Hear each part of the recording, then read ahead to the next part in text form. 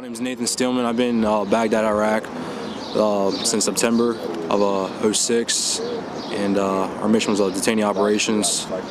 Come home, surprise my mom.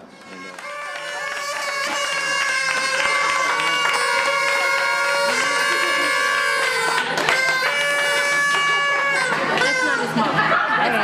Oh, okay. Got it. I'm sorry, okay.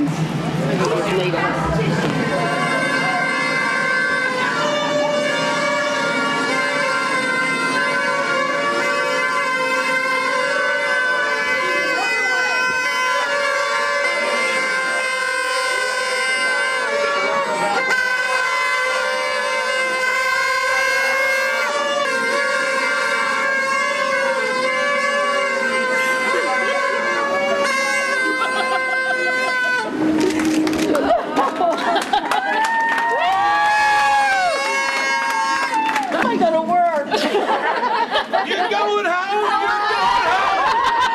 We don't want to see you for at least a week. You take care of that kid. You knew Aunt Sherry. Isn't that wonderful? Thank you. That's gonna get. That's what I say every day. Oh, I can't breathe. Wasn't that great, girl? Oh my God, how cool was that? Oh, my sister got here. She is. Quentin, what do you think? Quentin, who's who?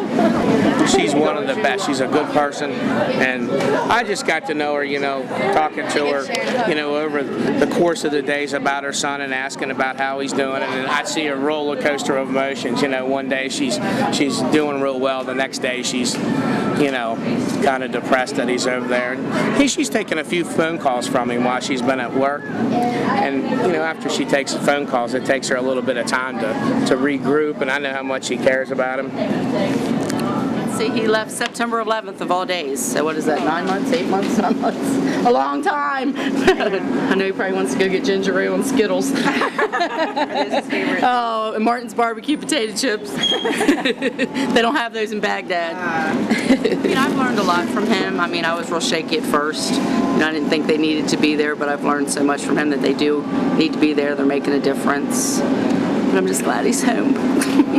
You pull my other glove off. Oh God. I got my decorating gloves on. Unbelievable. Yeah, I never imagined. Yeah, I haven't seen her in like a year. 8 months, so,